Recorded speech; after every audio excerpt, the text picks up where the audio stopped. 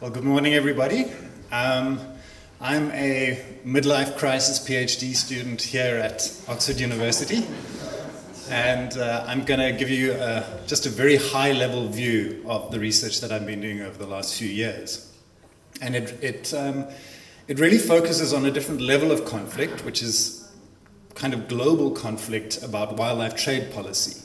And what I'm going to discuss today is how that then translates down to conflict on the ground.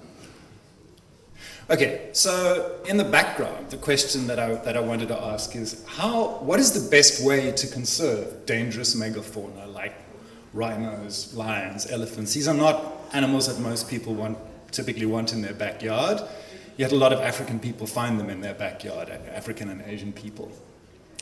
And I sort of looked around the world and I saw which parts of the world have been most successful in conserving these megafauna. And with some exceptions, the area that stands out is Southern Africa. You find the largest numbers of African elephants, African lions, and rhinos in Southern Africa. So what are the Southern Africans doing that is different?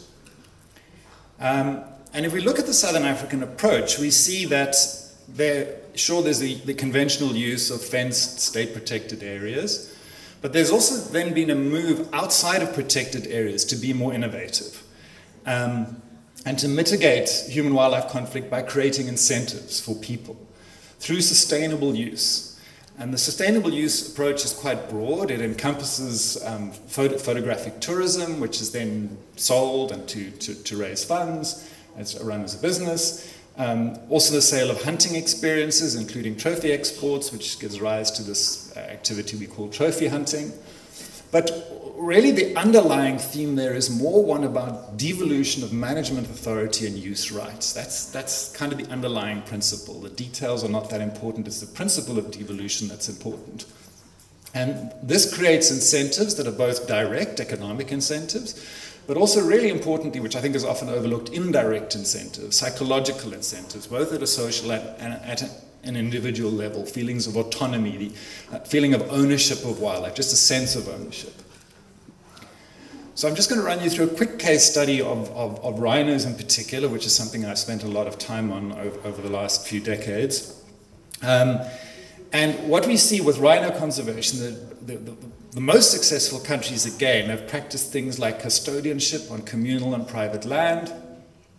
In South Africa, outright private ownership of rhinos, managed legal hunting in the two most successful countries, Namibia and South Africa, and then receipt of the economic benefits from trophy trade, and then live sales. So there's a whole kind of rhino economy that was created in Southern Africa. And this is just a quick graphic that shows how it works. You have a state-protected area with rhinos, with a lot of tourists viewing them, but then some of those have moved across to privately protected areas and communal conservancies, where some of them are selectively hunted and there's a sort of lower scale, more exclusive tourism. And then these animals are sold across, so you get this economic flow, and there are two different models. There's a completely market-based model in South Africa, with sales of live animals to private land and money flowing back to the state agencies that sell the animals. And it creates all these other income sources. In Namibia, they've got a hybrid model for black rhinos where the government still controls the way black rhinos are managed, but they allow hunting on communal areas and community conservancies. Those funds are then placed into a game products trust fund, and then those funds are used for rhino conservation and to assist communities and community development.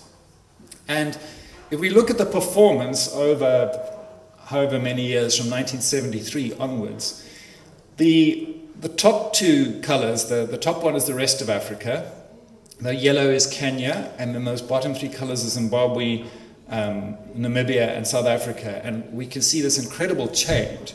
In the countries where rhinos were completely state-owned and state-protected, they almost all disappeared in Africa in the 70s and 80s. And the build-up has been in the countries that have, particularly South Africa and Namibia, that have used these devolutionary sustainable use approaches. It's quite a striking result. So there's a simple proposition here which I tested in my one study, and that is that decentralization outperforms centralization as a broad principle. And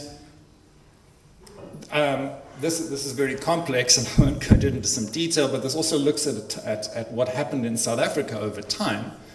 And we see decentralization initiatives happening around here, increase in rhino numbers, and then here the attempted reimposition of centralized controls, stricter regulations, and that led to an increase in poaching, a drop in value of the animals. It's actually been a disaster. There's a lot more detail in here, and I unfortunately don't have time to go into it now.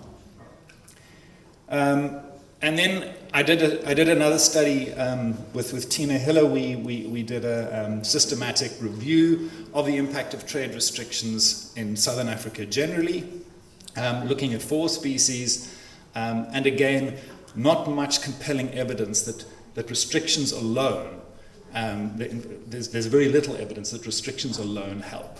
There are other factors that are more important. So the question is there some cross-scalar governance mismatch?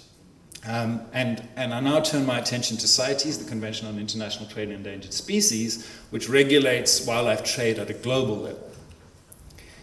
And 2 studies I did here. The one really focuses on the role of ideas in policy making and draws on some of the theory from political economy, but specific discursive institutionalism. And this is just a schematic of how ideas work in the policy space. You have the background of the debate, which then leads into the foreground, which is where policy making takes place, for example, at CITES meetings. And you have 2 types of influences here. You have cognitive ideas and normative ideas. But you also have this thing in the middle, which we call policy narratives, which are these overarching stories that drive policy. And within all of this, there's a question about how is evidence used to derive policy. And as I said, policy is influenced both by scientific fact and value judgments, which are the normative ideas. And you see a lot of those value judgments creeping into the arguments and even affecting the science, even affecting the use of evidence. We talk about evidence-based policy, but there's also quite a lot of evidence of policy-based evidence being used. So the evidence is used selectively to pursue a particular result. And then underlying all of this, what you can see is that CITES uses the precautionary principle, but there are actually 2 different interpretations of the precautionary principle vying for supremacy in CITES. And the one interpretation is simply that trade in itself, that's the action guiding principle, is risky and therefore must be prevented at all costs. So it actually compels trade to be stopped wherever possible. Whereas the deliberation guiding principle says, wait a minute, when we change policy in any direction, we need to evaluate carefully and think about the risks. So there's a subtle distinction there, but it's not so subtle. It actually becomes quite important. And then there are these 3 overarching policy narratives that you can identify by listening to the language of people. A story, which is what these narratives are, typically has a plot line, and it has specific actors. There's always a moral to the story. And then the actors are either heroes or villains. And if you listen to the statements being made, you can identify who they are and then draw out the story. And I identified 3 underlying stories in the trade policy space. The oldest story is one of global control. And this goes all the way back to the Lacey Act of 1900, the London Conference, the time when conservation was very much a colonial affair. And the idea was that international governance would be by morally enlightened decision makers informed by scientists, and that was the main idea that sort of developed right up to the formation of CITES, the US Endangered Species Act. It's all imbued with that kind of thinking. But then there was this pushback, and it came from Southern Africa, and this is the idea of decentralized conservation, which is bottom-up governance by local people who have the greatest knowledge and the best incentives. And it's a sort of a pushback. And so these 2 narratives are kind of in tension. But then we've had a 3rd narrative emerge since the 70s, since the dawn of realization of animal sentience, the work of Peter Singer, and so on. And it's what I call the animal protection narrative, which wants to view animals as equal citizens in the world, and pushes back against commoditization and sees physical commodification of animals as immoral and unsustainable. And interestingly, this narrative aligns more or leans more towards the global control narrative, because it's actually it's a value-based system. I'll just breeze through this very quickly. CITES, I just question whether it has something of a split personality. It has this 2 appendix listing system. The Appendix 1 system, the Appendix 2 system supports and supposedly enables sustainable use, but the Appendix 1 does not at all. It's a completely prohibitionist approach and obviously has appealed to those supporting the animal protection narrative. And my other part of my research looks at how CITES can then be gamed by special interest groups who use the way the system works, but particularly the precautionary principle and the voting structure. And I argue that the convention structure actually entrenches conflict because of this voting to get something on or off Appendix 1 is a kind of a winner-takes-all approach. So it becomes a real kind of them and us environment where there are those trying to vote the animal onto Appendix 1 and those that are trying to keep it off. And that system completely struggles to cope with complexity, and it excludes local voices. Very last quick take, the UK trophy import ban is similarly being gamed, I would argue, in that way. It's a one-size-fits-all policy. It's definitely not going to do anything useful for rhino conservation. It might help some species in certain countries, but as a blanket policy, it's probably going to do more harm than good. And I go into the reasons why. And then just to close with solutions, we're working on a paper on this as well, but it would really be to broaden the CITES listing criteria to include all relevant social, economic, and governance factors, and move away from this emergent system of polarizing appendices and winner-takes-all voting, because we're really going to base-level tribal politics with the way the convention is structured and what it's conspiring to do. So I think I'll just leave it at that, and of course similar principles apply to stricter domestic measures like the UK ban. So there are some references, but a lot of this work is still in process, and there will be a few articles coming out hopefully later this year. Thank you.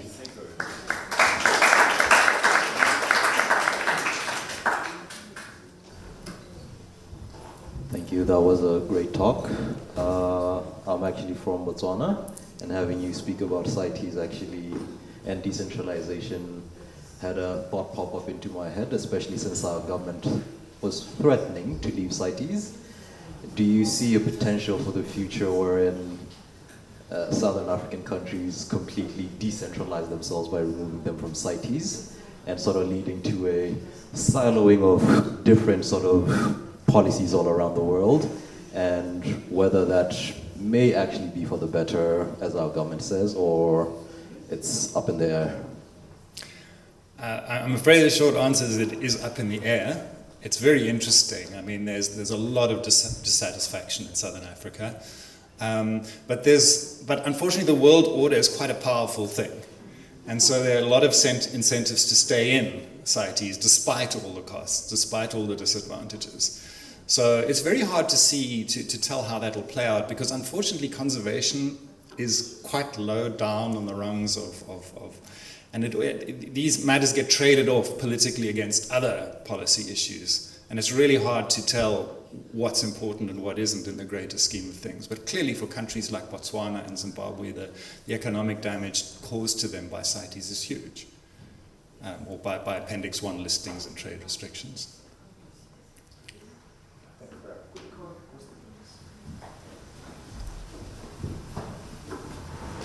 Yeah, just one short question. When there's a ban on products, that is relatively simple to supervise, to control. So when one allows for trade, one runs into the problem that there needs to be some kind of monitoring, control, certification of the products traded. I think that is a big policy issue, how to implement the institutional setting to govern fair trade in this field. You're absolutely right, but I'd like you just to think about something So there was a complete ban on the trade in vicuña wool. The Latin American countries then got together, they established institutions, they kept the ban in place for a little while, and then they opened up trade and they stabilized things. Bans can be very effective short-term measures. If they become long-term prohibitions, then what happens, if the market demand persists for the products in question, then organized crime will move in to fill that void. And then you start getting path dependence in a really undesirable direction, particularly with a product like rhino horn. We've been trying to ban it for several decades now. It hasn't worked. It's been a disaster. It's like the war on drugs. It just hasn't worked. And we've seen this proliferation of organized crime and horrible, nasty spillover effects, systemic, in Southern Africa. It will take a gargantuan effort to overturn that and to create the kind of system you need to, that you've spoken about.